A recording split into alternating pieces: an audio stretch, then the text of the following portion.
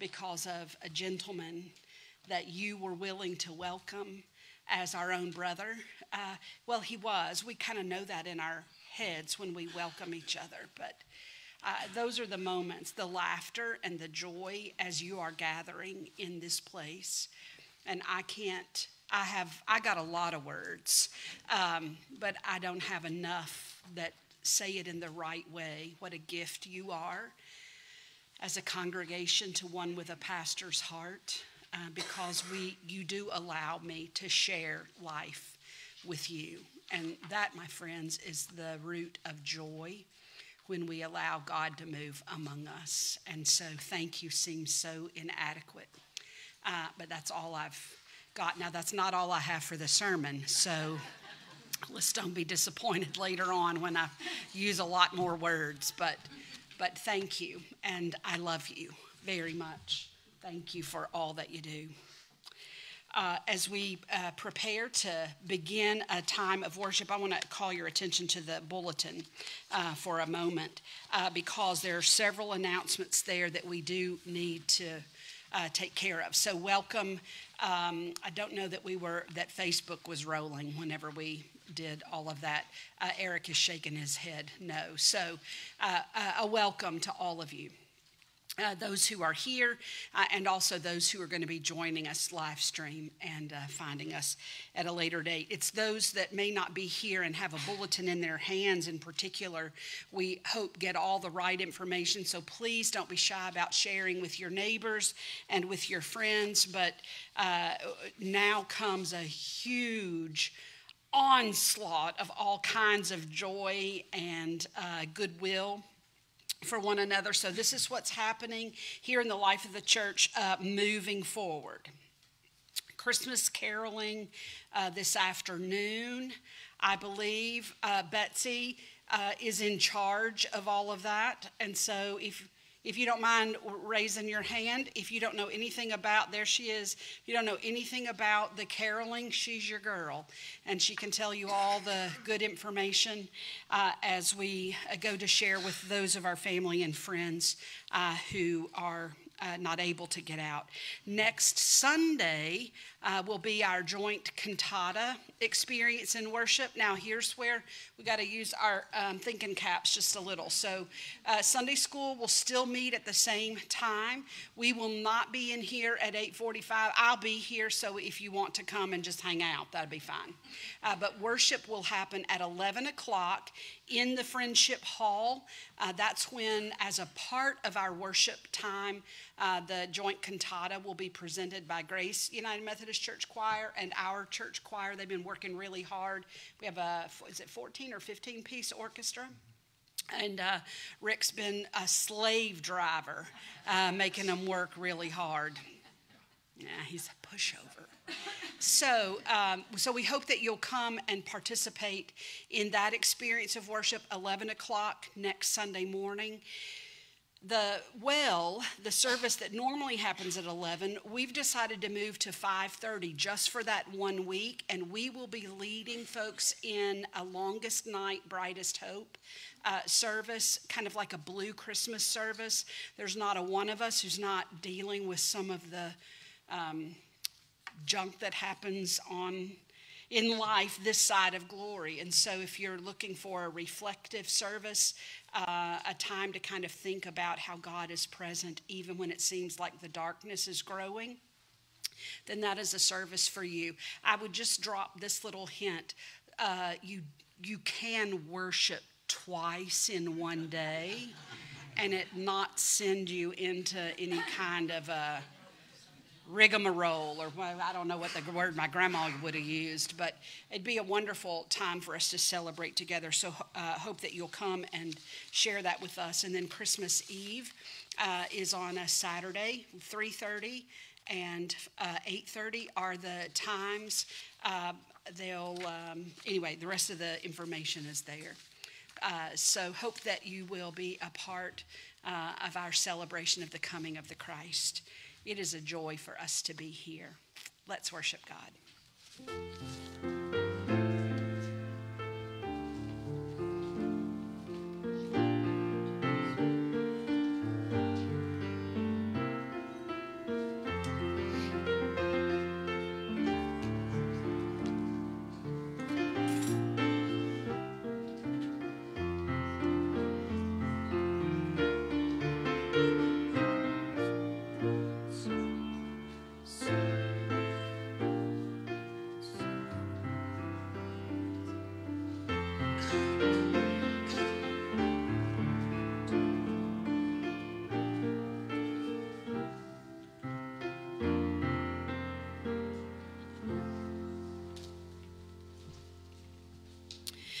wilderness and the dry land will be glad.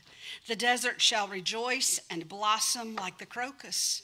It shall blossom abundantly and rejoice with joy and singing. A highway shall be there, and it shall be called the Holy Way. The unclean shall not travel on it, but it shall be for God's people. No traveler, not even fools, shall go astray.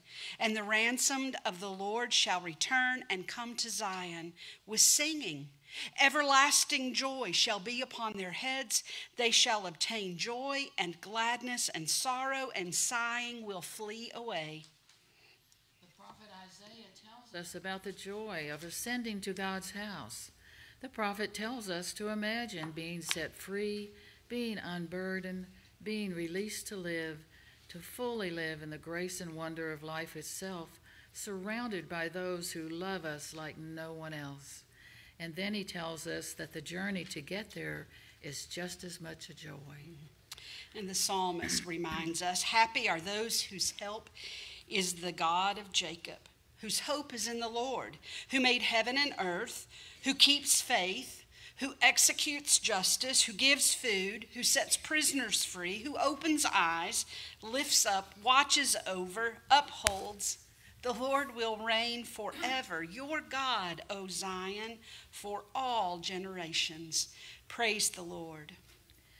We light these candles, the candle of joyous hope, of proclaimed peace, and of deep and everlasting joy, as a sign that we are those who walk with a skip in our step, because we can see the destination and it is pure.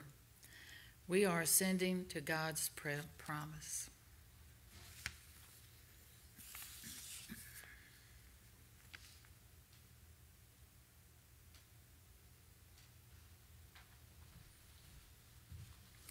Now, if you will stand, if you are comfortable and able, for our hymn, O Come, Emmanuel, verses 5 and 6, found on page 211 in your hymnal or on the screen.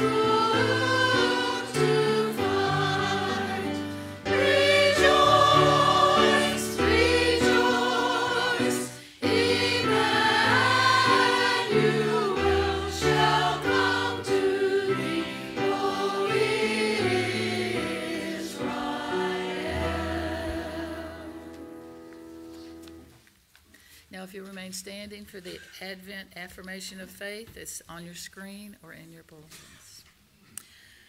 We believe in God, creator and lover of the earth, origin and destiny of us all. We believe in Jesus Christ, God coming to us in the fragile promise of a baby yet unborn, who emerges as a herald of hope, God's laughter in the face of despair. Plunged into death and hell, he broke free the captives and is leading the way to the land of promise, where justice and peace will flourish. We believe in the Holy Spirit, who empowers the seed of truth, brings us to birth as the body of Christ, and empowers us to confront and degrading, and deceitful. We believe in the coming reign of God, announced by the Baptist. It has drawn near to us in Jesus, and will be consummated in the glorious marriage of earth and heaven, when all who have passed through the world's deep sorrow will be raised from the waters, robed in righteousness, and gathered in the joyous fulfillment of God's desire. For the coming of that day, on this day, we work and pray. Come, Lord Jesus, come.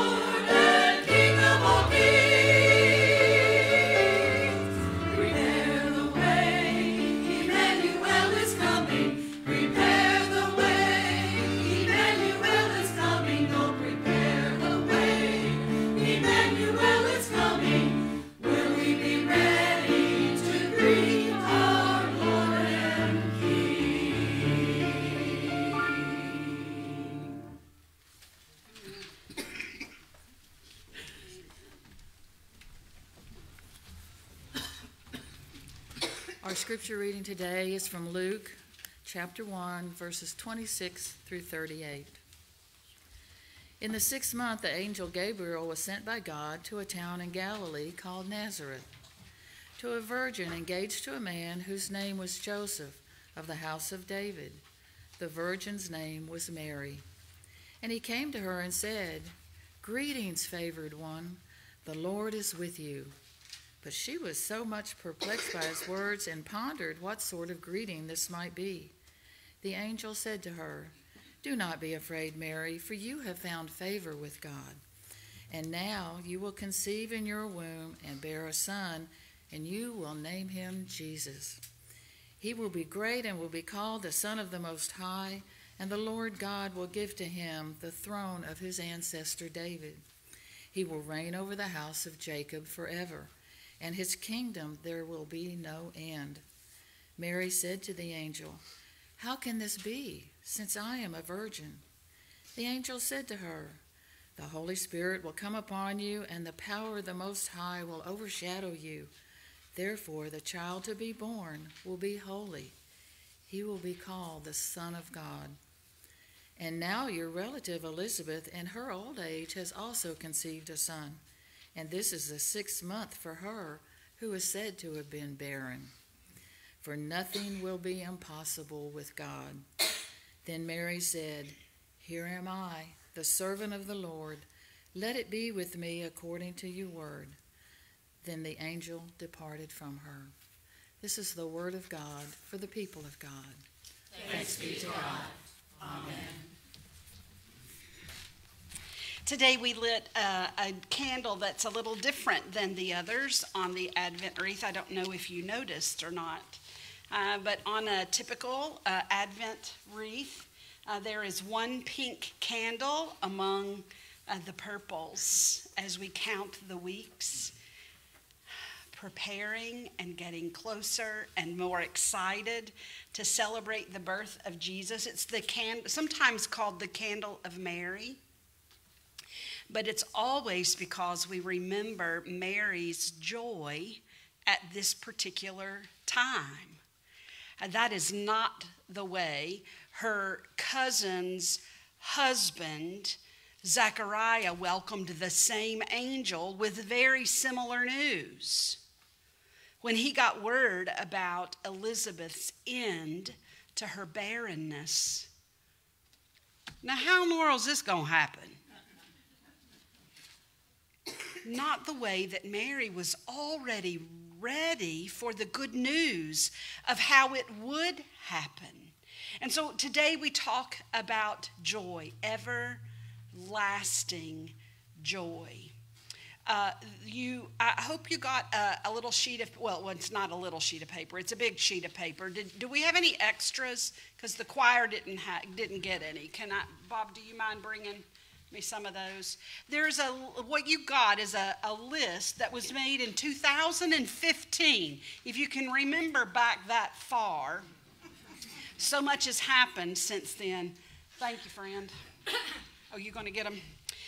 So in 2015, the Today Show had their viewers kind of communicate with them and make the list.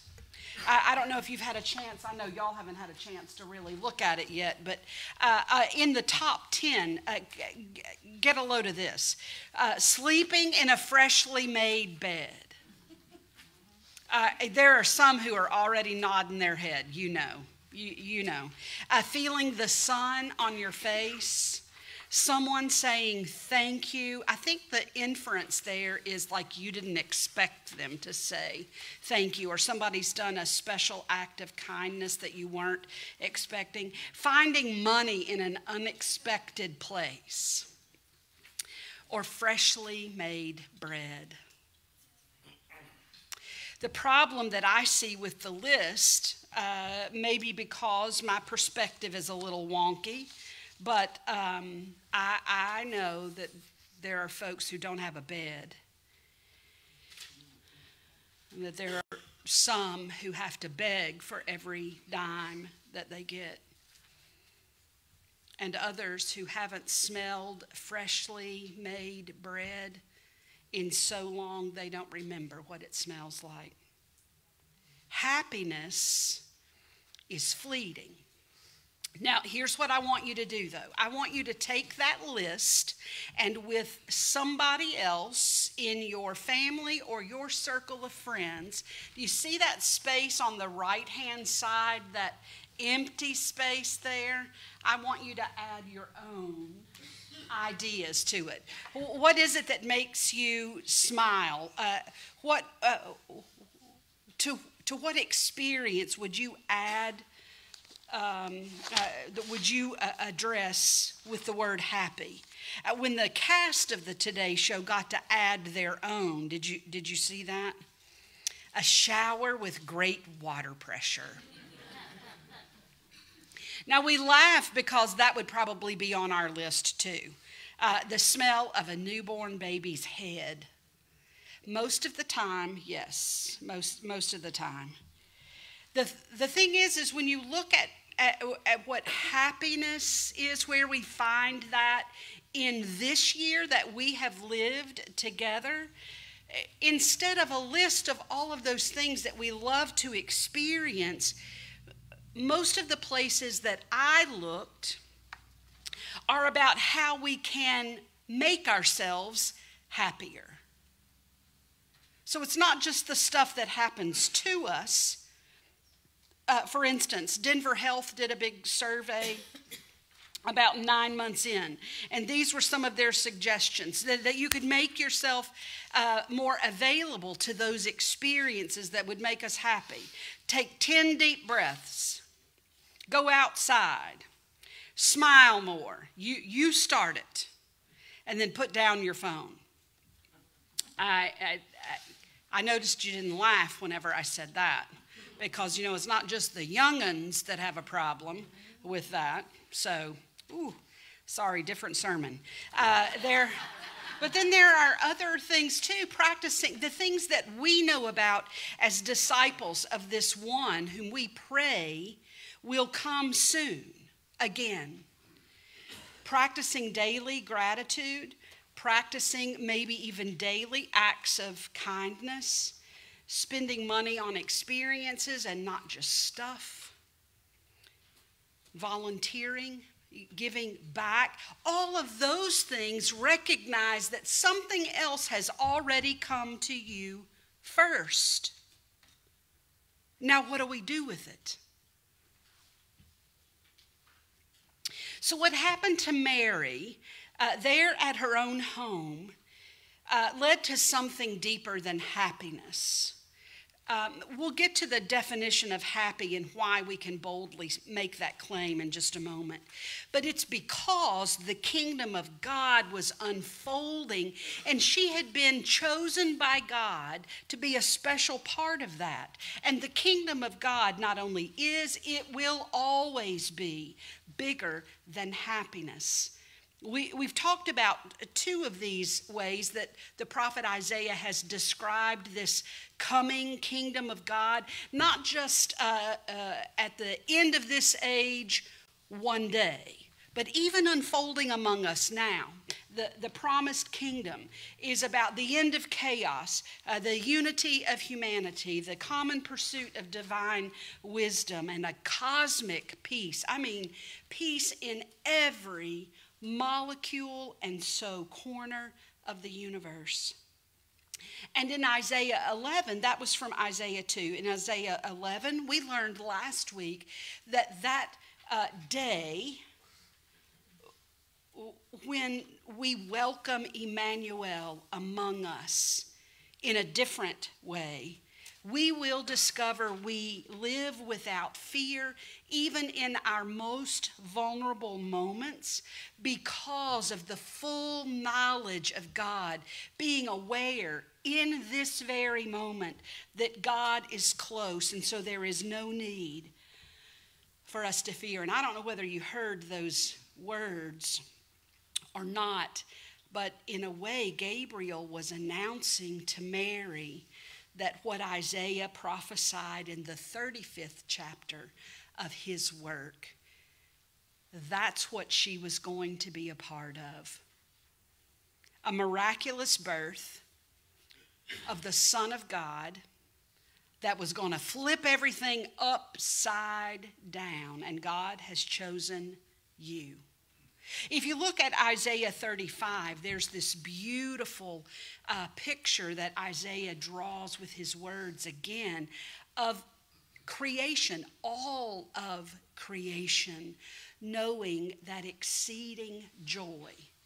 Listen to this. The wilderness will rejoice. The dry land will blossom and blossom abundantly.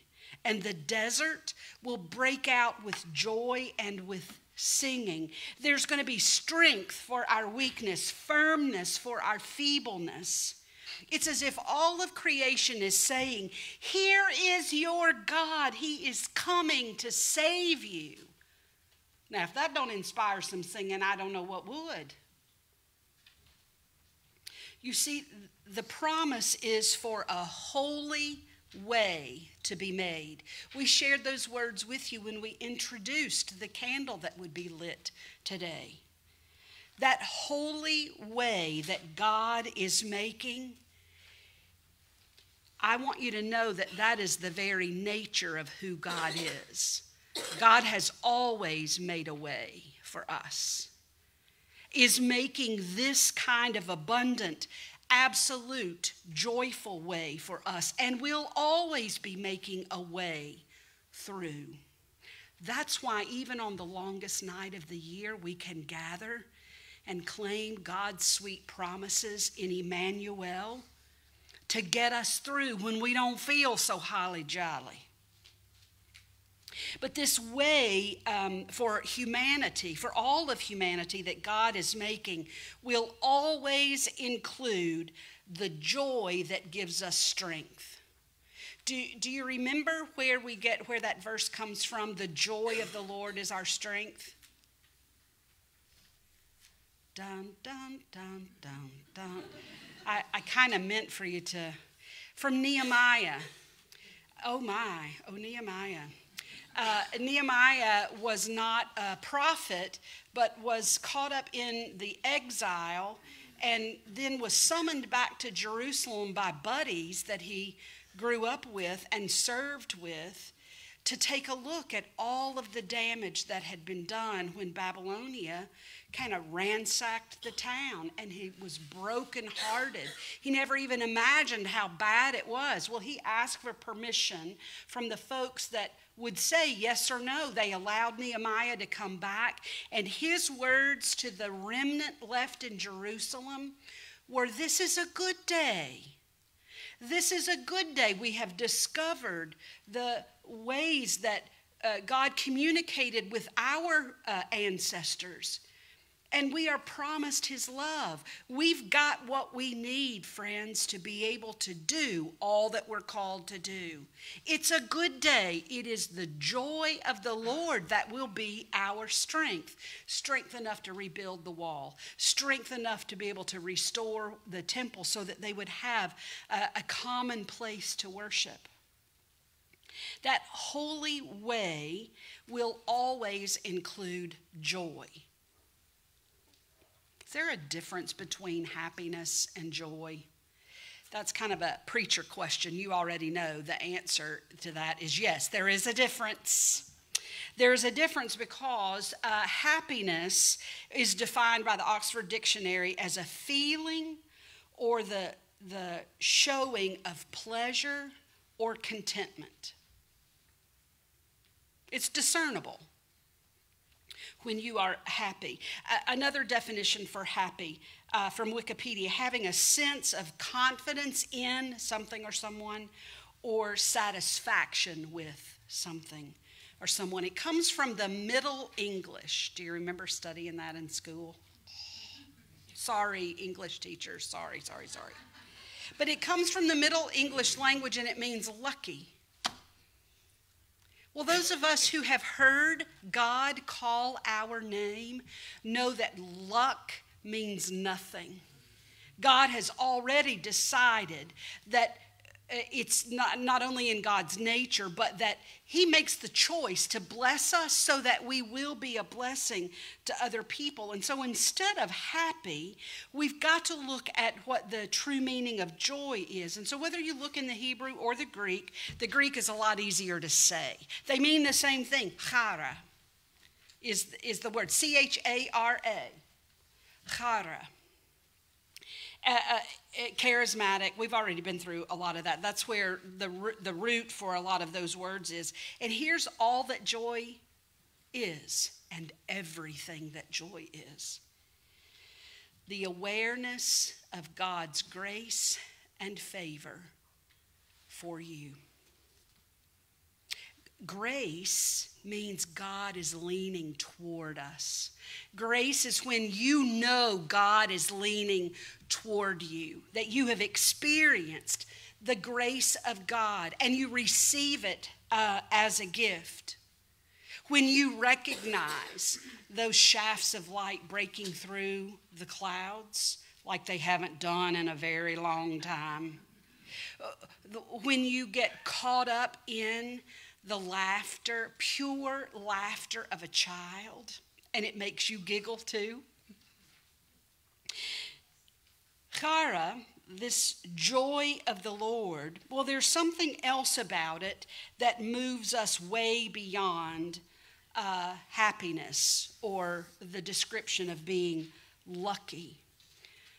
Chara, the joy of the Lord, not only is in recognizing God's grace, that we know joy, it also means you are so full of joy that you cannot any longer keep from singing, from shouting, from dancing, from laughing. You can't help it. You just want to jump, or you want to cheer, you want to woo-hoo or hallelujah. And so much more. All of that and so much more. There's a word for that in the Bible. Because chara, this joy of the Lord that wants to express itself so badly that we cannot contain it, that is the reality of the Lord's joy filling you. Because you recognize the grace of God's presence. I'm kind of inclined to look at that list that we looked at before, and knowing how blessed you and I are, that these are opportunities for us to recognize God's grace. I mean, bacon cooking in the morning. Oh, somebody figured that out with the help of God, I believe. And we have them to thank in the same way we have our God to thank. And we also are moved then to pray for those who don't know that joy, because their bellies are empty. We find joy, too, in recognizing God has gifted us in a way that we can share grace with that one. Chocolate melting in your mouth, popping bubble wrap. There is something about it that's bigger than happiness, because in that moment, it's as if time is still and we are in the same space as the one who is the Lord of the universe. That is not without. Grace comes to us not without responsibility for what we will do with it and for it. Chara, grace, the recognition of God's grace, that is the reality of God's joy filling us when we are aware of the very presence of God. I want you to listen to these words written by Ted Loder in his book written eons ago, Gorillas of Grace. Not gorillas, but gorillas like warriors of grace. There is a little piece called Waken in Me a Sense of Joy. He wrote it about the unfolding of autumn. Listen to this. Oh, extravagant God, in this ripening, red-tinged autumn, waken in me a sense of joy in just being alive. Joy for nothing in general except everything in particular. Joy in sun and rain, mating with earth to birth a harvest. Joy in soft light through shyly disrobing trees. Joy in the acolyte moon setting halos around processing clouds.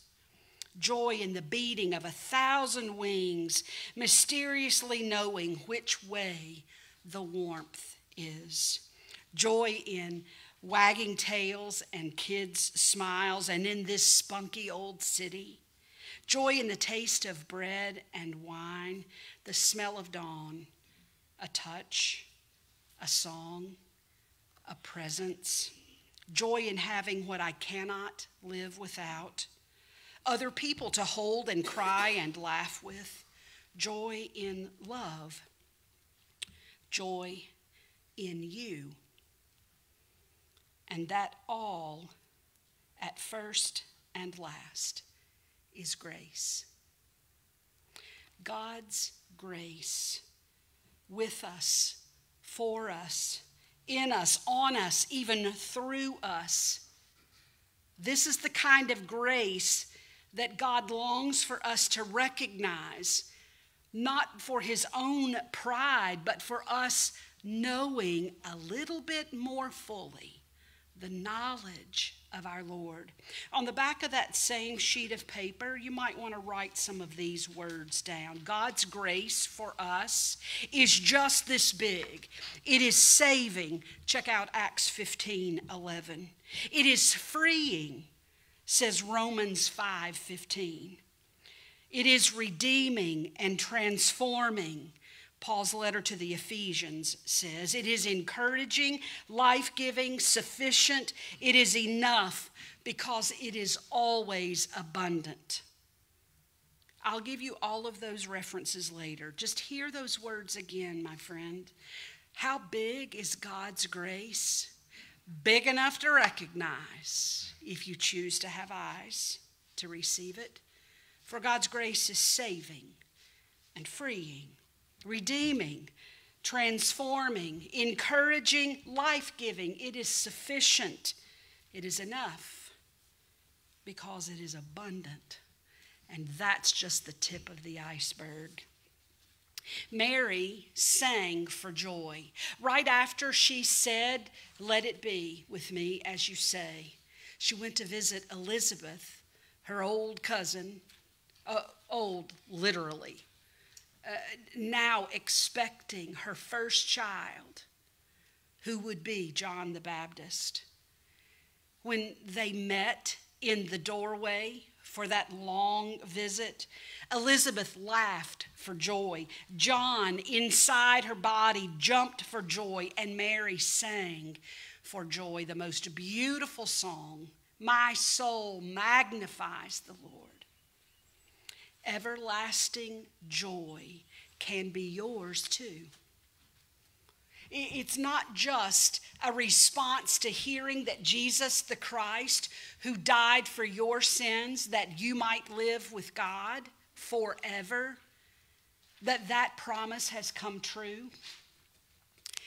It is also the promise, the recognition that these tiny experiences of grace are huge for us because they're a reminder that God is with us always.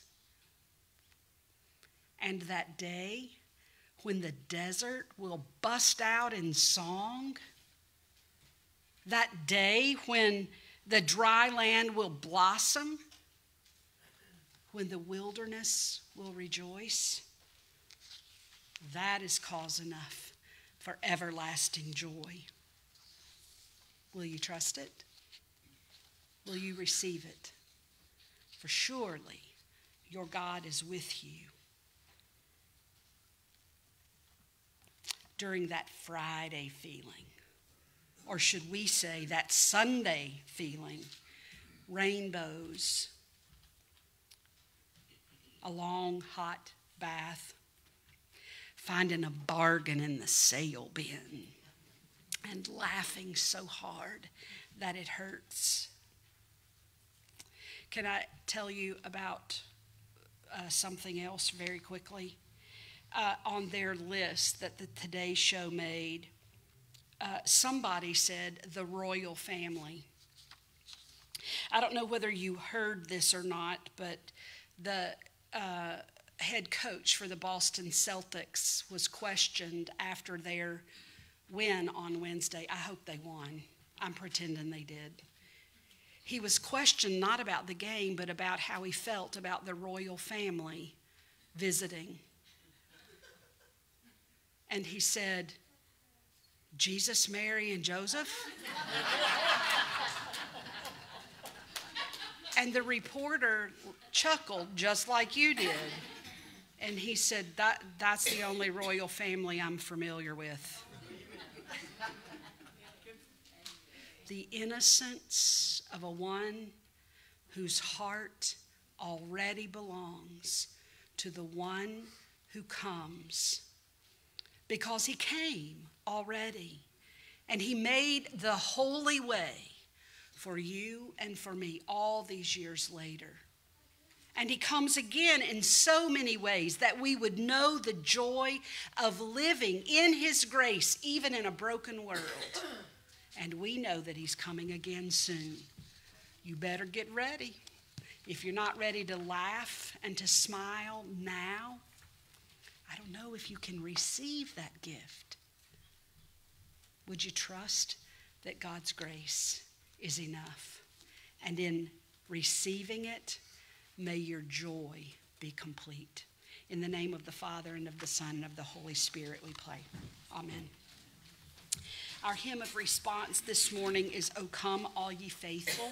Those first 3 verses, would you sing with us as we offer our song to God?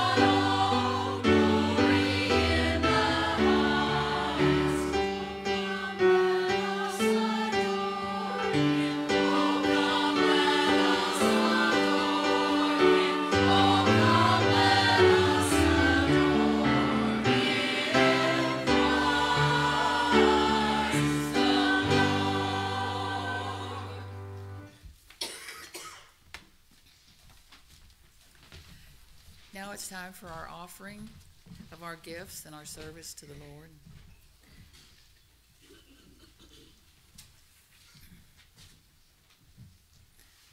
Will you pray with me?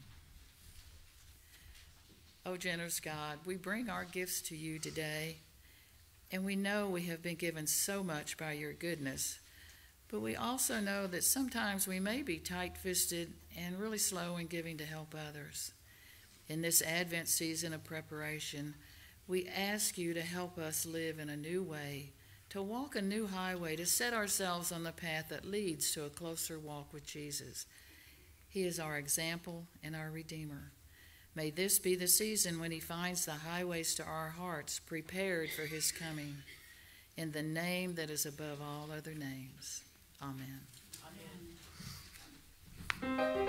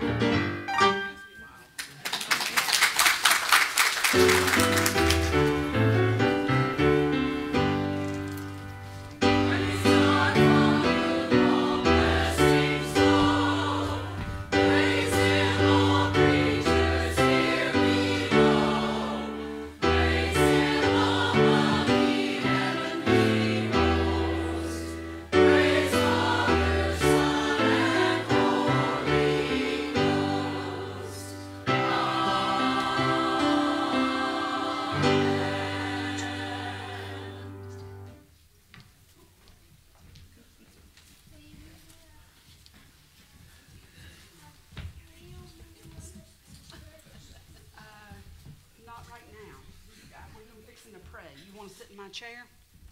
Yeah. Okay. You're welcome. This is the time when we normally share our concerns and our joys together. If we were to all take turns kind of doing it all with our own words, it'd take us forever and a day. That's why we continue to make a list from week to week. And so those of our family and friends that we're aware of, names that you've shared with us, their names appear on this list if you've given us permission to do that. We certainly want to remember those who are listed there. Let me also share with you, Bill Markey is recovering post-surgery and doing fairly well. Still in some, he's going to have to go to rehab. Okay, so he's going to rehab.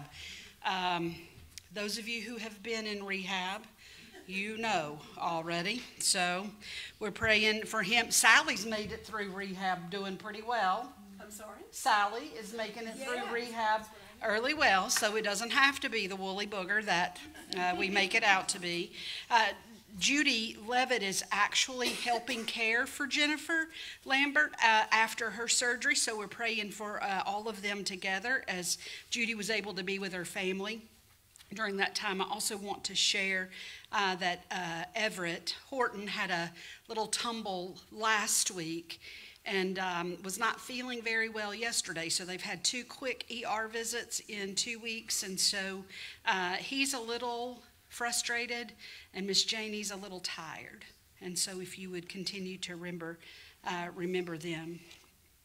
And Rebecca Leibarger, who is Jim's sister, and so we pray for safe travel and for all that you hold in your hearts as well. We've got a big celebration, though, that I want to share with you because I think it's important for us to do that as a church family too. I don't know if Miss Bonnie's buttons could pop any more than they did yesterday because it was just like Karen's. Okay, so family reunion for just a second. Y'all ready? So Karen and Bonnie are daughter and mother. And so mother's daughter's daughter graduated from college yesterday.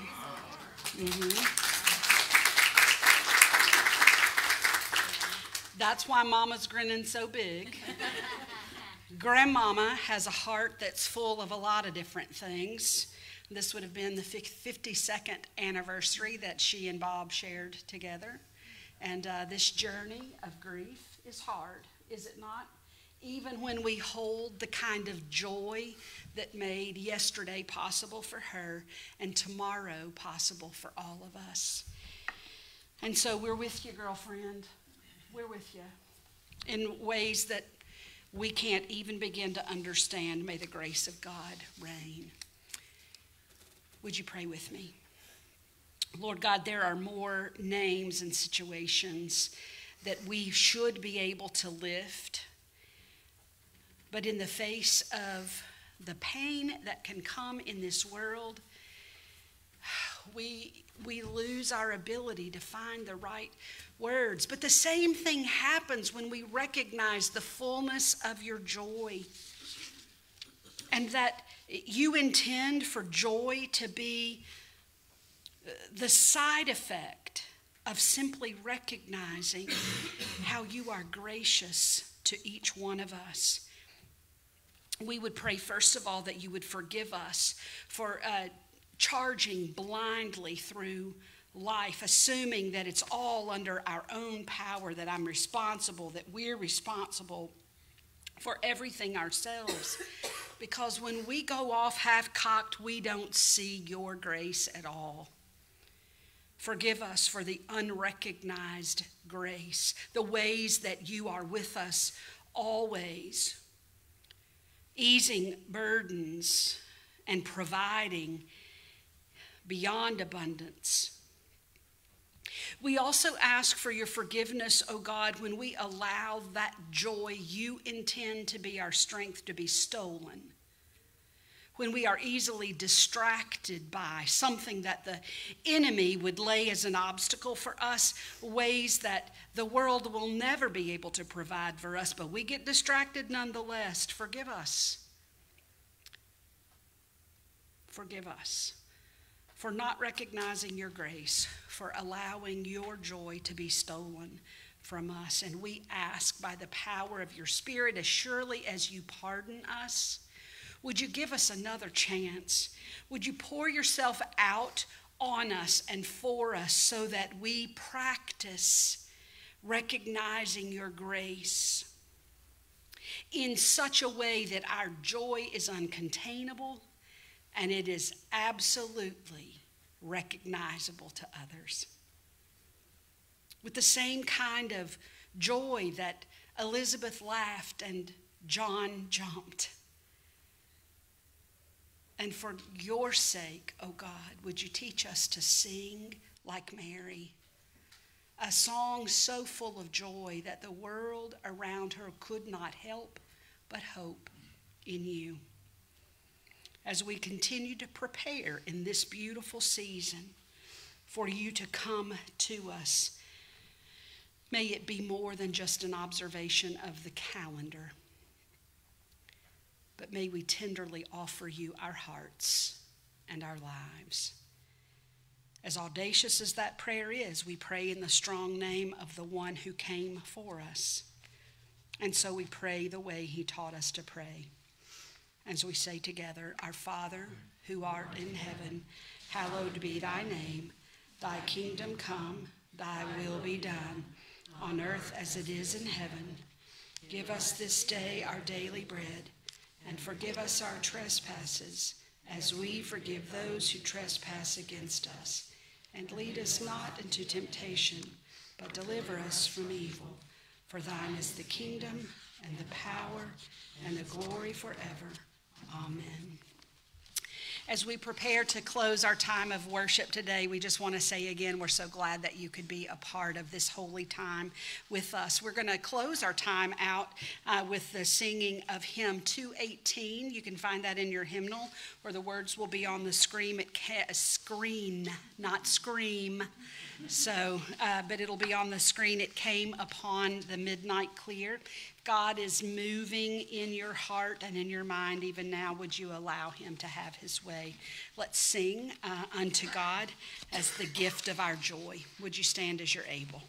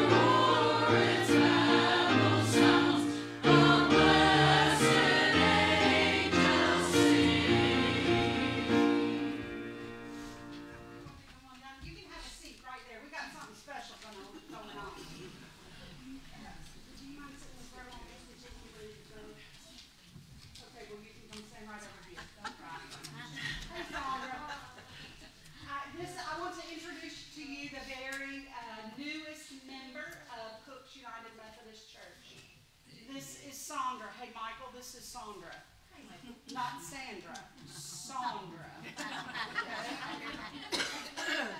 No. It's not weird. Sondra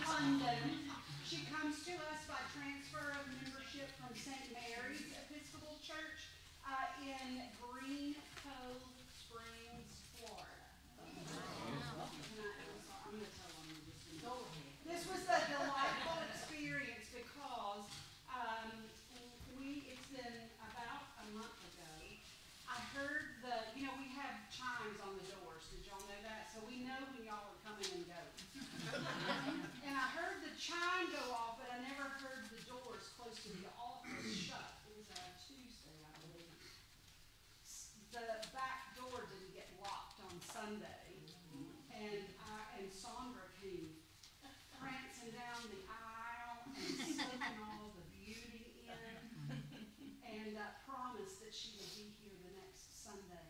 She fell in love with this place before she ever met you. And then when she met you the next Sunday, it was a done deal. And so you have been welcoming enough and peaceable enough. She's already felt at home here. And so I want you to know that about Sandra. After the service is over with, we want you to come and extend the right hand of Christian fellowship to her and invite her. Now, she's already been claimed by a Sunday school class, so no fighting. Okay? But what we do, Sandra, is we ask those who are not coming from another Methodist church, we don't think we got a corner on the market. But we do remind one another of the importance of living in the body of Christ. And so at the same time I ask you these vows of membership, I'm going to remind these good folks of the vow that many of them have already taken. Will you be loyal to the United Methodist Church and support her through this congregation with your prayers, your presence, your gifts, your service, and your witness? I will. And will you? We will. All righty. Well, then we're in this together, and we're a better family because you're here with us. So I know that you'll want to come and greet her. Would you stand again as we share together in our benediction? Go now and walk in the light of the Lord. Stay alert, for the Lord is near, and may God clothe you in the light of Christ. We go in peace to love and serve the Lord. Amen. And then we'd love to sing this song. Would you sing with us, or at least humor us?